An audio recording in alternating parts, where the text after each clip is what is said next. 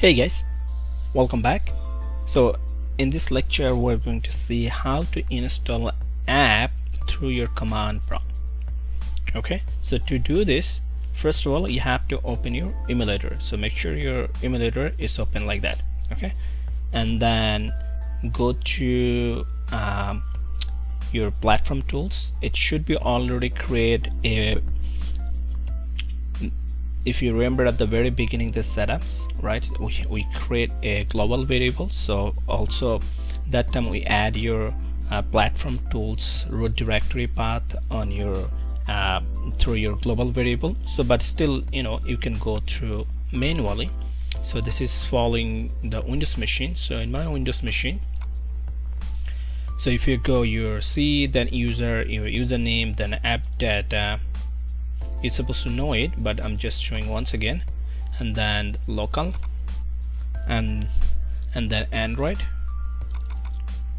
then SDK, and then over here you will see platform tools. Okay, so go there, and from there, you know, this is your root directory for your platform tools. So you need to open your command prompt. So you can just open your command prompt, and then you can go to this root directory, like using cd and then place this root directory, or from here directly you can just, you know, type cmd, you know, your command your terminal or your command prompt will open with this root directory. So you're right now you can see in the platform tools. Okay, now find the, you know, the place where you have your app is you know, downloaded somewhere on your system, right, somewhere. So example for me, I have over here, right, it's I have 3 apps over here. You can see there is an app. So in our previous lecture we used this API demo, this is the APK file for Android, and this time we're going to use this one for our upcoming lecture. So to do this, I have to install this app in my emulator, you know. So one traditional way that, you know, you can run through your script, like if you see our the beginning tutorial, you know that how to do this, but this is the shortcut way that you can install your app on your emulator through the command prompt. Okay, so in this case we're going to install this one, like general store, this one. Okay, to do this you need also root directory for this, where this is store, you know, this app is downloaded on your system. So copy your, you know, directory path, and then over here, you know, the type install adb, then install, then, you know, place this, you know, the root directory where the app is located, then make sure you include the app. So what's the app name? Exactly the same way you are going to type. Okay, let me make it a little bit bigger, and let's see, I can make it bigger too. Okay, sorry. So here you're going to type the, what's the app name? App name is general. Exactly the same way you have to type general dash store .apk. Okay, so adb install, right, so hit enter. You can say it's a performing stream install successful. Okay, success, it should have installed, you know, this app on your emulator. So let's go back to our emulator, minimize those guys, let's see.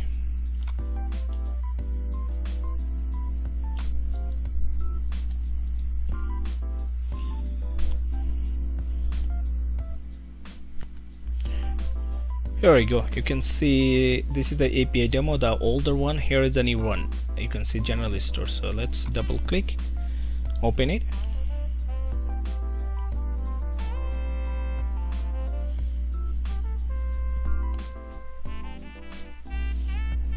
Okay, so it's opening. So this is the newer, you know, the app that we're going to install, and we're going to, I mean, it's already installed. We're going to work on this in our upcoming all the lectures, because this app, it is a hybrid app. so you will get some different scenarios for the hybrid test cases. Like if your app is a hybrid, that time how you are going to handle different scenarios. So that's why this app, and it is also an e-commerce app. So if you see this, like over here, so this is like at the beginning you have to do some sort of like a registration. There's some doing some practice over here. You can select a drop down option, select the country, okay, and then you can put a name. So this is a practice, like how we can enter in a text field, and then you can select, it is a radio button option, right, male, female. So and after that you can select let's shop, and then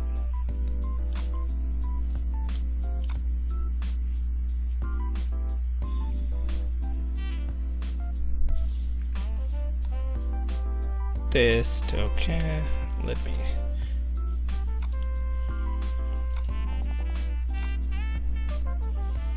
so click on let's shop. I'm just giving you a little bit high level overview about the app. And then over here there is the product list over here, so you can select, you can see over here add to cart.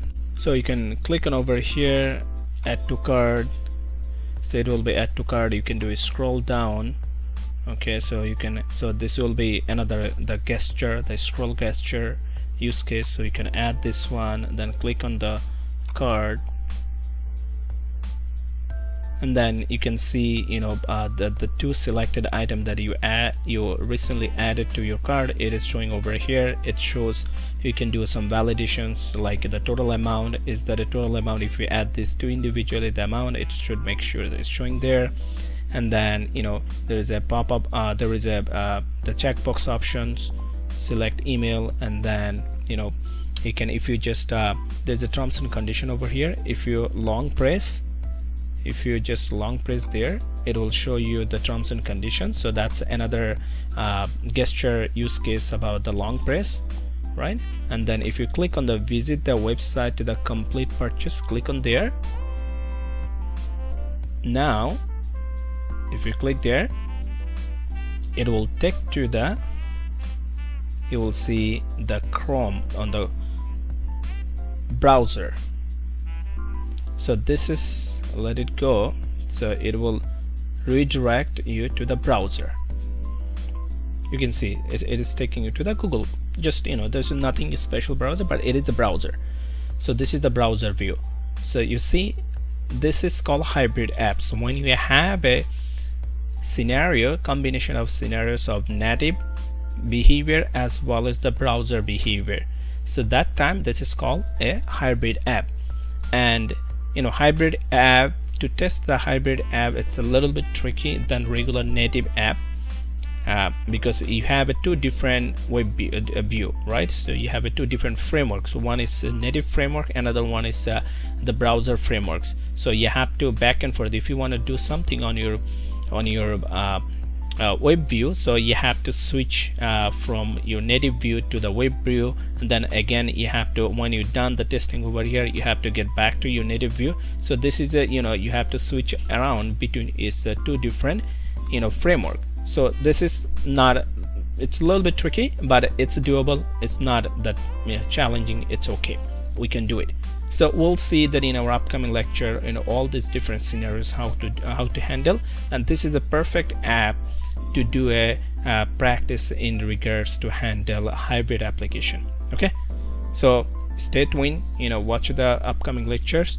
Have a good one. Bye bye.